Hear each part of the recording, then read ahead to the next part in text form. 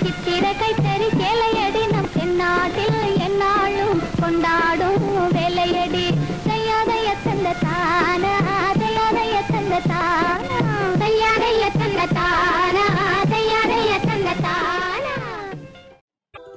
Hello viewers, welcome to my YouTube channel. இந்த video பதிவுகள்ல நம்ம பார்க்க போறது கைத்தறி நெசவு. ஆடை இல்லாத மனிதன் அரை மனிதன். இது பழங்காலத்து பழமொழி. பழங்காலத்துல கற்காலம் தொட்டே வழி வழியாய் வந்துள்ளது கற்கால மனிதன் இலைதலைகளை ஆடையாக அணிஞ்சு அதை தன்னுடைய மானம் காக்கிறதுக்காக உபயோகப்படுத்தினது நம்ம எல்லாருக்கும் தெரிஞ்ச விஷயம்.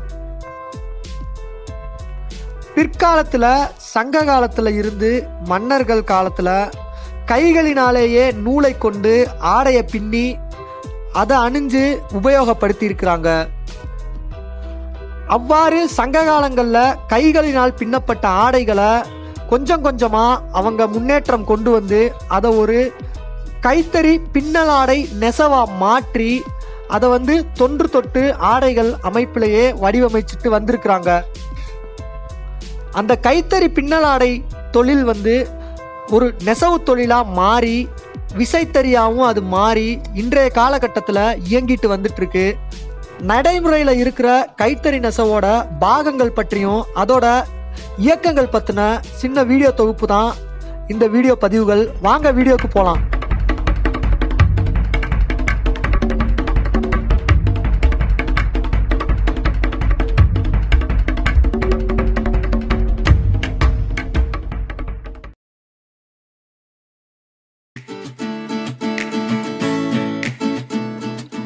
கைத்தறி அமைப்புல முக்கியமான பகுதி கைத்தறி நாடா. இந்த கைத்தறி நாடாவோட முற்பகுதியும் பிற்பகுதியும் கூம்பு போன்ற வடிவில் இருக்கும்.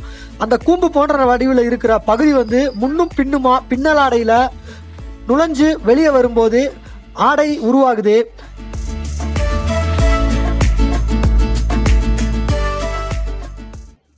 அந்த தறிநாடா அமைப்புக்கு உள்ளர வர்ற நூல்கண்டு பகுதிக்கு ரித்திகெண்டா ரித்தி எனப்படுகின்ற ஒரு நூல் கண்டு உருளை வடிவத்தில் இருக்கிற அந்த நூல் கண்டுல நூலை செறிவா இணைச்சிட்டு அதை எடுத்து அதுல இருந்து தான் அந்த தறி நாடால இருக்கிற நூல் கண்டுல இணைச்சு தறியை உருவாக்குறதுக்கு ரெடி பண்றாங்க. அந்த தறிநாடா அமைப்பு எந்த அளவுல இருக்கோ அந்த அளவு செறிவா இந்த நூல் கண்டுல நூலை இணைச்சுக்கணும். அந்த செறிவான நூல் பகுதி என்ன ஆடை வடிவமைக்க போறோமோ அதுக்கு ஏத்தாப்படியான வண்ணத்துல இந்த நூல் செறிவு அமைக்கப்பட்டிருக்கும்.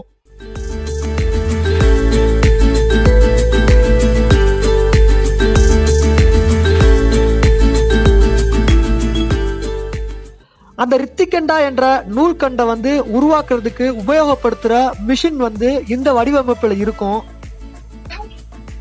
ஒரு எளிமையான இருசக்கர வாகனமான சைக்கிளை கொண்டு அதோட பெடல் பகுதியில் இருக்கிற சுழற் சக்கரங்களையும் ரிம் பகுதியில் இருக்கிற பெரிய சக்கரத்தையும் சங்கிலியில் இணைக்கப்பட்ட ஒரு வடிவமாக இந்த மிஷின் செயல்படுது.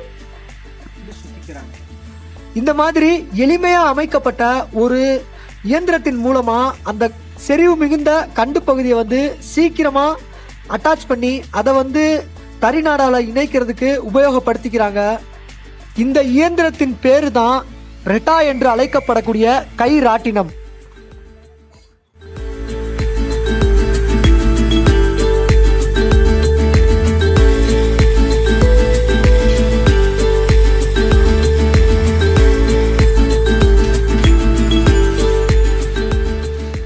பின்னலாடை பகுதியை மேலும் கீழுமா நகர்த்துவதற்கு உபயோகப்படுத்தக்கூடிய மிக முக்கிய பகுதி பஞ்சலா என்று அழைக்கப்படக்கூடிய கால்மிதி கட்டை. இந்த கால்மிதி கட்டை மேலும் கீழுமா இயங்கும் போது பின்னலாடை மேலும் கீழுமா இயங்குது. அதுக்குள்ள தறி நாடா முன்னும் பின்னுமா வெளியே போயிட்டு வரும்போது ஆடை சீரா உருவாகுது. இந்த கால்மிதி கட்டைகள்ல இருந்து இணைக்கப்பட்ட நூல் கைத்தறி நெசவோட இதய பகுதியாக இருக்கிற ஜக்காட் பெட்டி என்று அழைக்கப்படக்கூடிய வடிவமேற்று பெட்டியில இணைக்கப்பட்டிருக்கு. அதன் மூலமாக தான் பின்னலாடை உருவாகுது.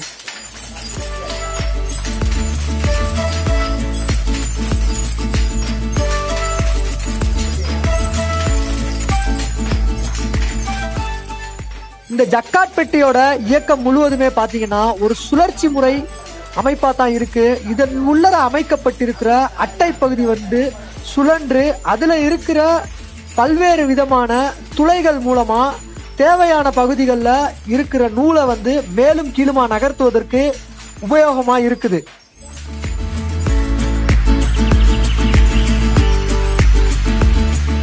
அந்த கால்மிதி கட்டையிலிருந்து இணைக்கப்பட்ட நூல் தான் இந்த பெட்டியோட இயக்கத்துக்கே காரணமா இருக்கு. தேவையான வடிவங்கள்ல ஆடைகள்ல இருக்கிற பூக்கள், இலைகள் போன்ற அமைப்பை உருவாக்குவதற்காக அந்த தேவையான இடத்துல மட்டும் அந்த பின்னலாடை பகுதி வந்து மேலெழும்புவதற்காக அந்த அட்டை பகுதியில் இருக்கக்கூடிய துளைகள் உள்ள அந்த இதய பகுதியான ஜக்காட் பெட்டிகளில் இருக்கிற துளைகள் வந்து அந்த அட்டை பகுதிகளில் உள்ள துளைகளுக்குள்ள நுழையுது. அந்த உள் நுழையக்கூடிய கொக்கி கம்பிகள் மட்டுமே அந்த இடத்துல தேவையான பின்னலாடைய மேலெலும்ப வைக்குது. தேவையில்லாத இடத்துல பின்னலாடை மேலெலும்ப கூடாது என்ற இடத்துல வந்து அந்த இடத்துல இருக்கக்கூடிய ஸ்ப்ரிங் பகுதி வந்து அந்த இடத்த தடுக்கும் விதமா அமைக்கப்பட்டிருக்கு.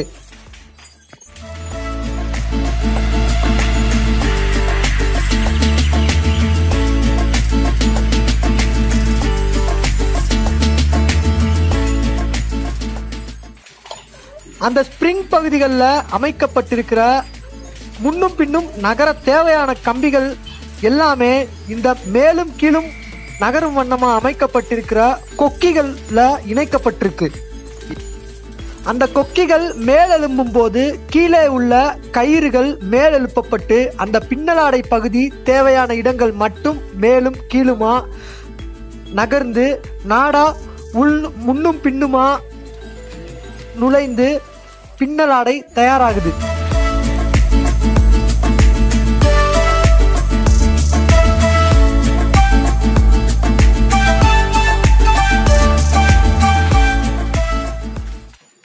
இருபக்க கரை கொண்ட அமைப்பை வந்து நீங்க பார்த்துட்டு இருக்கீங்க.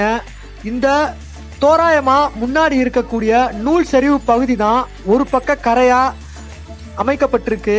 வலதுபுறமும் இடதுபுறமும் இரண்டு பக்கமும் இருக்கக்கூடிய கரைகள் தான் வந்து அந்த சேலை ஆடையை வந்து கரைகளை உருவாக்கப்படக்கூடிய ஒரு இடம்.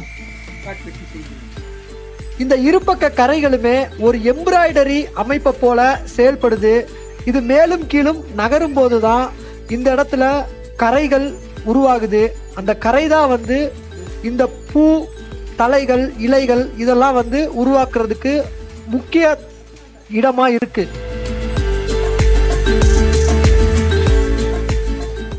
ஒரு சேலை உருவாக்குவதற்கு தோராயமாக 4000 வடிகள், அதாவது வடி என்பது நூல், அந்த நூல் பகுதி வந்து வெள்ளை நிறத்தில் அமைக்கப்பட்டிருக்கிற ஒரு பகுதி. அந்த 4000 நூல் பகுதிகளில் 2000 நூல் பகுதி வந்து மேலுமாகவும் 2000 நூல் பகுதிகள் கீழுமாகவும் நகரும் போது தான் ஒரு சேலை அமைப்பு வந்து உருவாகுது. சென்ட்ரஸ் கட்டை என்று அழைக்கப்படக்கூடிய இரு பக்கமும் உருளை வடிவ அமைப்பிலான அந்த உருளை வடிவ அமைப்புக்கு இடைப்பட்ட பகுதிகளில் நூல் செறிவா சுற்றப்பட்டு அந்த செறிவா இருக்கிற நூல் பகுதி வந்து அந்த கரையோடு இணைக்கப்பட்டிருக்கு. சேலை பகுதிக்கு உடல் பகுதியாக விளங்குகிற இடத்தை உருவாக்குவதற்கு செயற்கை இலை பட்டு தூர் எனப்படுகின்ற உருளை கட்டையில சுற்றி வைக்கப்பட்டிருக்கு. தோராயமா 70 மீட்டர் இந்த செயற்கை இலை பட்டு வந்து இந்த தூர் என்ற அமைப்புல சுற்றி வைக்கப்பட்டிருக்கு. இந்த 70 மீட்டர் செயற்கை பட்டு 10 சேலைகள் நெய்வதற்கு இணையான ஒரு அமைப்பா சுற்றி வைக்கப்பட்டிருக்கு. அந்த பம்பர் பகுதி ஸ்ப்ரிங் மூலமா இணைக்கப்பட்டு அந்த இழுவை தரக்கூடிய ஸ்ப்ரிங் மூலமா பம்பர் சீராக வெளியே வந்து அந்த நூல் கோர்வையோட இணைவதற்கு உபயோகமா அந்த ஸ்ப்ரிங் பகுதி விளங்கிட்டு இருக்கு.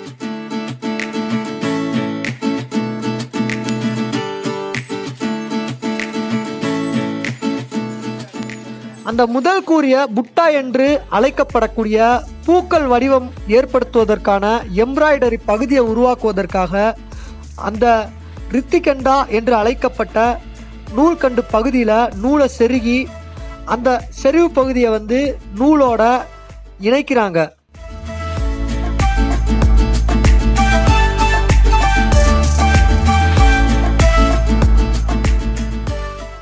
கொல்கி என்று அழைக்கப்படக்கூடிய பின்னல் என்ற வார்த்தை இந்த இடத்துல உபயோகமாகுது. ஒரு கொல்கி ஒரு தடவை செய்யும் போது ஒரு எம்ப்ராய்டரி உள் நுழைந்து வெளிவருமாறும், இரண்டாவது கொல்கி ஏற்படுத்தப்படும் போது இரண்டாவது நூல் கோர்வை உள் நுழைந்து வெளிவருமாறும் இங்கு அமைக்கப்பட்டு அந்த புட்டா உருவம் முழுவதுமாக ஏற்படுத்தப்படுகிறது.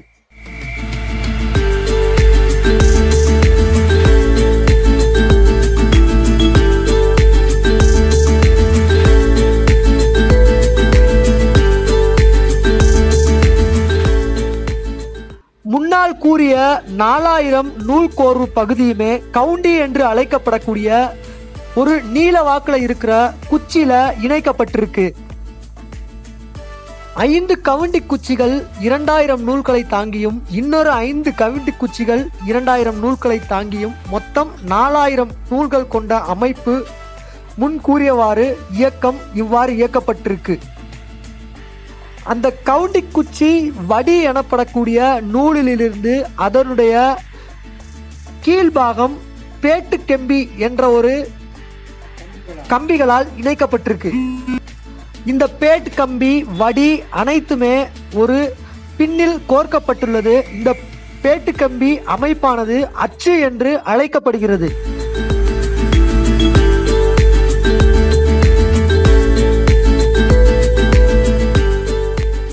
முதலில் கூறிய 70 மீட்டர் வரையிலான அந்த பம்பர் நூல் ஒரு தடவை தீரும்போது இன்னொரு முறை அந்த அச்சு கோர்க்கப்பட்டு கையால் பிணைக்கப்படுகிறது. அவ்வாறு கோர்க்கப்படும் புது நூல் தேவையான வண்ணங்களில் தேவையான இடங்களில் அது இணைக்கப்பட்டு அதனுடைய செயல்பாடு தொடங்கப்படுகிறது.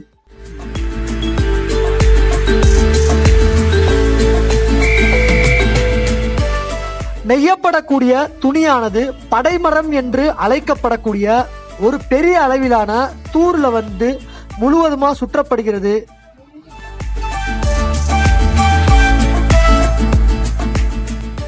பின்னல் ஆடை உருவாக அந்த ஆடை பகுதி அந்த தூரில் ஒரு இழுவை கம்பி மூலமாக கொஞ்சம் கொஞ்சமாக இழுக்கப்பட்டு சுற்றப்படுகிறது.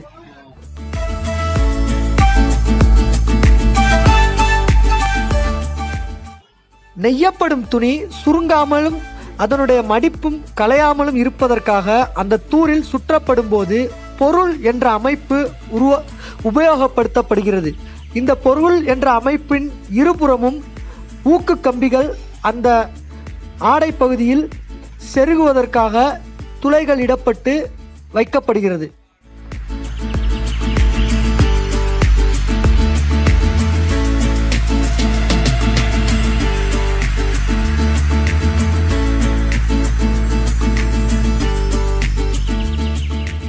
இன்றைய காலகட்டத்தில் ஆடை வடிவமைப்பதற்காக பவர்லூம், ஜெட்லூம் போன்ற அதிநவீன இயந்திரங்களை உபயோகப்படுத்தினாலும் பழங்காலத்து மகத்துவம் மாறாத இந்த கைத்தறி நெசவு, இவ்வளவு தொழில்நுட்பங்கள் பொருந்திய கைத்தறி நெசவு மரபு மாறாத பழங்காலத்து தொழில் என்பதில் எந்த விதமான ஐயமும் இல்லை. உலகுக்கே பொதுமறை தந்த தமிழரின் பெருமையை பறைசாற்றிய திருவள்ளுவர் இந்த கைத்தொழிலை செஞ்சதுனால செய்யும் தொழிலை சீர்தூக்கி பார்க்கின் நெய்யும் தொழிலுக்கு நிகரில்லை என்ற பேச்சு வழக்கு இன்னமும் நம்மள இருந்துட்டு இருக்கு.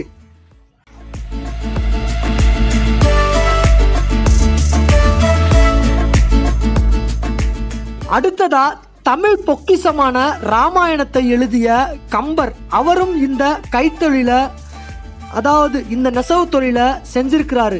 ஏன்னா கம்பன் வீட்டு கட்டுத்தறியும் கவிபாடும் என்ற பேச்சு பழமொழி நம்ம வழக்கத்தில் இருந்துட்டு இருக்கிறது நம்ம எல்லாருக்கும் தெரியும். இவ்வளவு பெரிய தொழில்நுட்பங்களும் சிறப்பு வாய்ந்த கைத்தொழிலும் ஒவ்வொரு நெசவாளியும் தங்களுடைய கைத்தொழிலா செஞ்சுட்டு வர்றது பெருமைப்படக்கூடிய விஷயம்.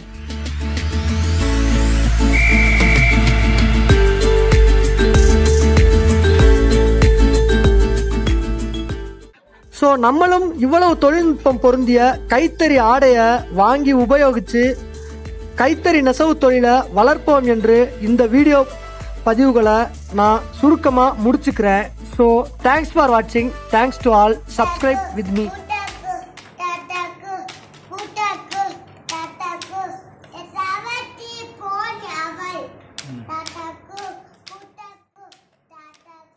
சின்ன இழை பின்னி பின்னி வரும் சித்திர கைத்தறி சேலையடி நம் தென்னாட்டில் எந்நாளும் கொண்டாடும் வேலையடி.